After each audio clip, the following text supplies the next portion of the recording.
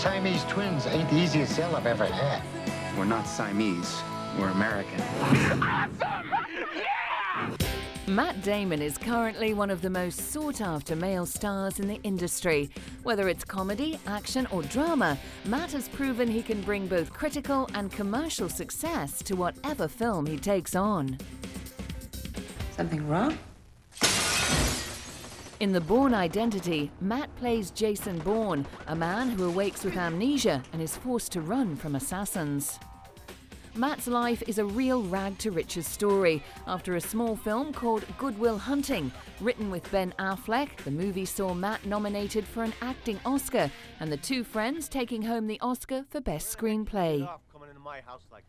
In 2001, Matt appeared in the remake of Ocean's 11. Aside from Matt, the all-star cast included George Clooney, Brad Pitt and Julia Roberts. The group must have enjoyed working together so much that they re-teamed for the sequel Ocean's 12. 2004 saw Matt return as Jason Bourne for the sequel to The Bourne Identity, The Bourne Supremacy. The sequel saw Jason take up his former life as a trained assassin after he was framed for a botched CIA operation.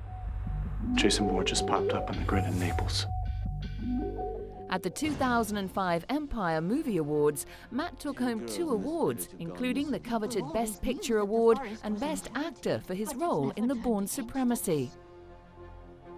He starred alongside Heath Ledger in The Brothers Grimm, an adventure tale of legendary fairy tale scribes Will and Jake Grimm. Look at this strapping young man. He is my daughter. And a fine wife he'll make some lucky man.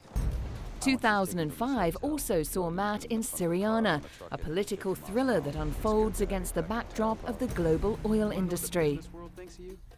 From an extra in Field of Dreams to achieving his own dream of winning an Academy Award, Matt Damon has helped humanize an otherwise dog-eat-dog industry and made some great movies along the way. What did I say?